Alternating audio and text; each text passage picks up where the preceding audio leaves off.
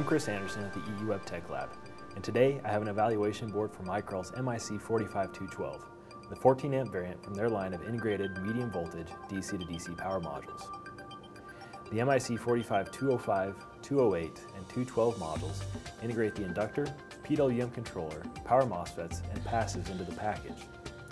This integration reduces the total application size, simplifies the design and PCB layout, and improves reliability. By integrating the passives, Micrel is able to effectively reduce the AC loop size when compared to a traditional regulator with passives routed on the PCB.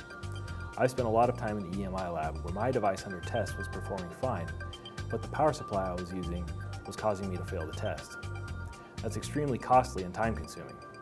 These Micrel modules have been shown to pass the more stringent CISPR 22 Class B specification, removing this burden from design and reducing time to market.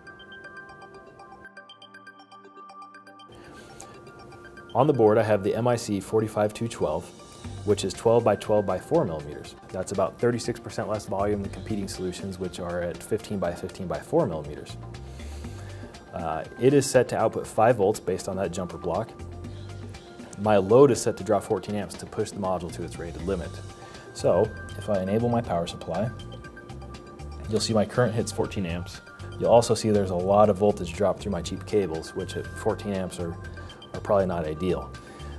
My power supply says it's outputting about 78 watts. Again, there is some voltage drop through my cables, and so if this is running at 5 volts, which if you measure directly on the output, you will see 5 volts. So if this is at 5 volts and 14 amps, that's about 70 watts. This is running about 78 watts. So just right there, you can see that it's about 90% efficient. The stated efficiency is about 91% or greater. And based on the voltage drop I'm seeing here, that's pretty believable. At lower loads, Micrel's hyper light load technology helps maintain that high efficiency.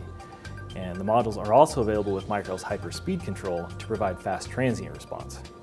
You'll also notice that there's no heat sink on the module, and I don't have any airflow across it. It does get quite warm, but Micrel has enhanced the thermal transfer through improvements in their packaging, so it operates at a lower temperature than those competing solutions. So that's Micrel's MIC45212. There's also the 45208 and the 45205. And they're modules that provide a DC to DC conversion solution that improves time to market and reduces total design size and complexity.